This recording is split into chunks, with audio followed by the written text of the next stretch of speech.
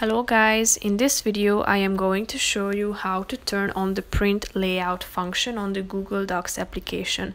But first I just want to mention, don't forget to subscribe to my channel, because at 10,000 subscribers I am going to show you my whole YouTube revenue statistics and growth strategy, how to make money online. So let's jump into it. First of all, open the application on your phone. Now select the document that you would like to customize. Now click on this icon that you can see in the upper right corner of the screen, this three dots icon.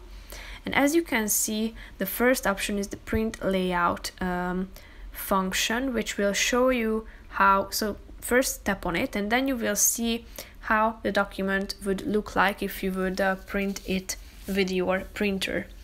So you can see how the customized margin looks like, how the color of the page looks like, how it is organized. You can see the layout of the text and any other changes that you have added to this document. So you can only see these changes by turning on this print layout mode on the app.